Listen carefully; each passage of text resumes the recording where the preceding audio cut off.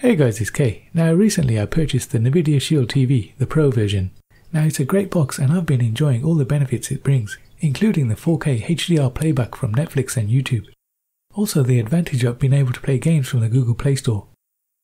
And of course the great thing about the Shield TV Pro is that you have expandable storage with the 2 USB 3 slots and fast access to internet for streaming with the Ethernet port. Now today I want to talk about Plex and using it on your Nvidia Shield TV. So what is Plex? Well, Plex is the most popular media server available. Now with Plex on your Shield TV Pro, you can host and access your own media, including movies, music, photos, and these can be viewed anywhere an internet connection is available. And the great thing is, the Shield TV Pro comes with both Plex Client and Plex Media Server pre-installed. Now the Plex Client allows you to access content from any existing Plex Media Server, which can be running on a PC, a standalone NAS with Plex Media enabled, or on your Nvidia Shield TV. If you're new to the channel and you want to stay up to date with the latest tech tutorials, reviews and unboxings, I do everything including Fire Stick, Raspberry Pi and Android TV tips and tricks, so subscribe and hit the notification button. Now to get the best out of my Nvidia Shield Plex server, I'm adding a shed load of storage in the form of an SSD. And I'm going to use this, the Sabrent 2.5 SATA hard drive SSD to USB 3 adapter. Believe me, that's a bit of a mouthful, but who cares as long as it works. So as you can see, the important thing is it's plug and play and it's hot swappable. Now for the SSD, I'm going to be using this Kingston 240GB drive. This should give my Nvidia Shield a boost in speed and space. So up close you can see the Sabrent cable is going to fit perfectly to the SSD and the USB 3 port of the Nvidia Shield. All that remains to be done is connecting the Sabrent cable to the SSD. And like it says on the box, it's just plug and play. Perfect fit. Now we just need to connect the other end to the USB 3 port of the Nvidia Shield, but there's a few things we need to do first before we do this. Now the main thing you need to do is connect your hard drive to your PC or Mac. And using a disk utility, format it to exFAT. Now if you miss this step out, you're going to get the following error message when you connect your SSD to your Nvidia Shield. So once you've done that, you can safely connect your SSD to your Nvidia Shield. Now back on the Nvidia Shield, once you power up, you'll see a notification, and it should say USB drive, tap to set up. Now if you do that, you'll get the option to browse, set up device storage or eject.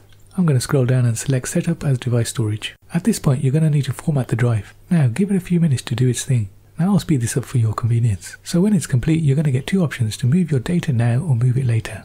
Now this will move the majority of your data from your Nvidia Shield's drive to the SSD drive. Now I know I haven't got much data to move across, so I'm going to do it now. Again, give it a few minutes. Now it says data has been migrated to the USB drive, but to check, we're going to go into our settings and scroll down to device preferences and then scroll down to storage. And there you can see we have our SSD with 236GB. And if we select it, we can see how the space is distributed on the drive. Now with Plex's free account, you can get all the basic media organization and streaming capabilities. And it gives you the ability to cast to other devices, also giving you loads of support for tons of media formats, including 4K. Now the free account also lets you share your server with others, use Plex's VR app, and control playback with voice controls on supported hardware. So for the more advanced users, you can also get a premium Plex Pass account for a monthly subscription, which includes everything in the free account plus a host of other usability features. Now for this video, I'm going to concentrate on the free account, which offers some great value. So the free account streams a selection of movies and TV shows for all users. All you need to do is sign in and create an account with an email. Now they recently gained Crackle's entire library, which significantly boosts the size and quality of the Plex catalogue. The movies and shows are organised with titles in horizontal scrolling categories. So you get recently added, most popular, top movies on Crackle, Plex picks, only on Plex for a limited time, and several other genre related ones. I can easily recommend Plex's on-demand library to anyone looking for a free video streaming service. Now Plex also offers a selection of live TV channels. There's easily over 100 available. And some of the available channels include Docurama, Fubo, Sports Network, Retro Crush, Reuters, Reverie, Tastemade, The Film Detective, The Pet Collective, the list goes on. Now with the free account you can access all this live content. Now another great feature is that Plex also includes web shows. Now the web shows section highlights episodes and series of videos across a range of categories, including arts and entertainment, autos and vehicles, computers and electronics, health, science, sport and travel. If you find a show you like, you can add it to your My Show list. Plex also includes a podcast section. To get started, click on the podcast menu section on the left-hand menu.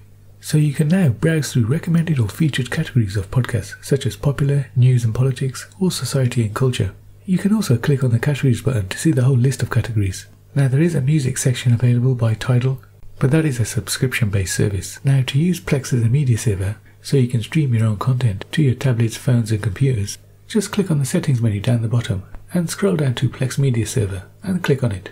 Now make sure the enabled Plex Media Server is ticked and then click on next and you'll get the following message, basically telling you need to create an account to use Plex Media Server. So clicking on OK, you'll get the following message.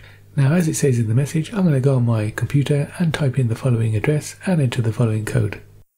Now on my browser on my computer, I've gone to the Plex TV link website and I've been asked to create an account. So I'm going to put in my details and here I'm going to use my Google Gmail account.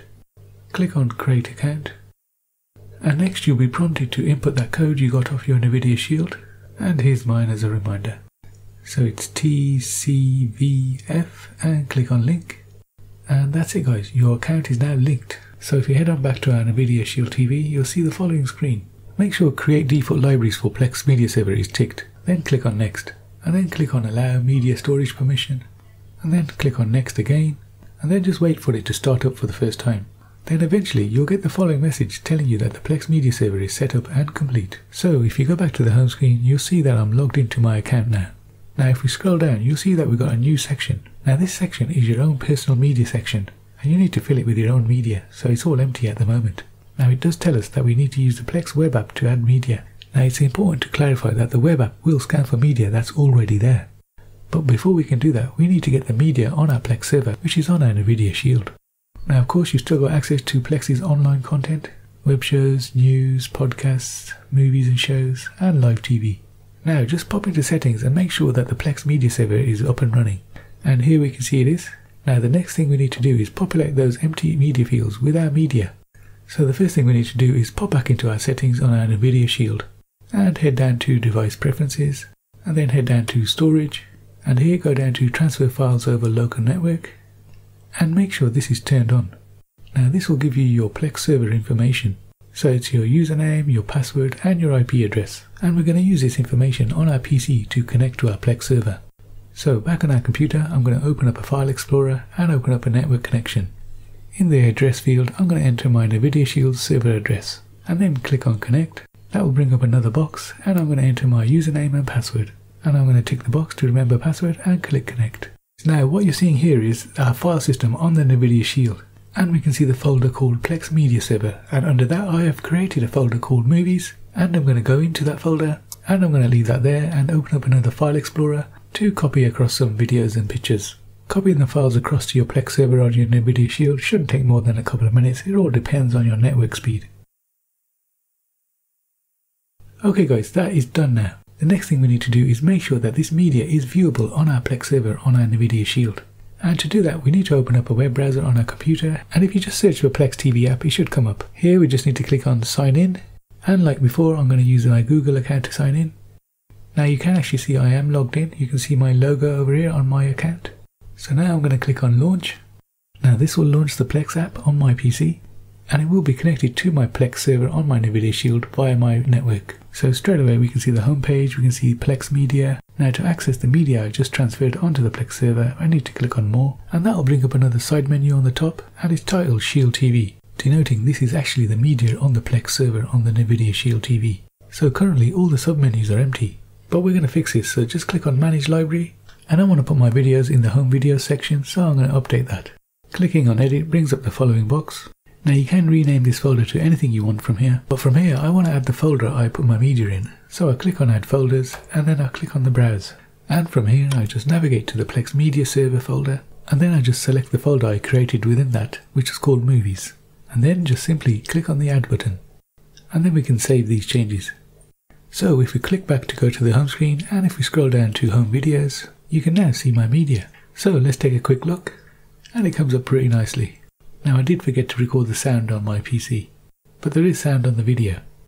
Now if you want to add pictures or anything else, you just go to the respective folder and repeat the process. So here I'm going to add photos, so click on Photos, click on the Add folder, navigate to where you got the photos, and then add the folder and then save. And then just click on Back to go to the home screen, and you should see them on your home screen. And you just click on the file you want to view and it comes up. Now to view files on your mobile or tablet, it's a similar process. So on my phone I'm going to open up the app, and all you have to do is sign in with the same account you have on your Plex server, which in my case is the Google account, and instantly you can see my files there, and I just simply click on it to play it. And it is just as simple as that, guys, setting up Plex on your Nvidia Shield TV. So guys, if you found this video helpful, give us a like and maybe even a subscribe, and I'll see you all in the next one.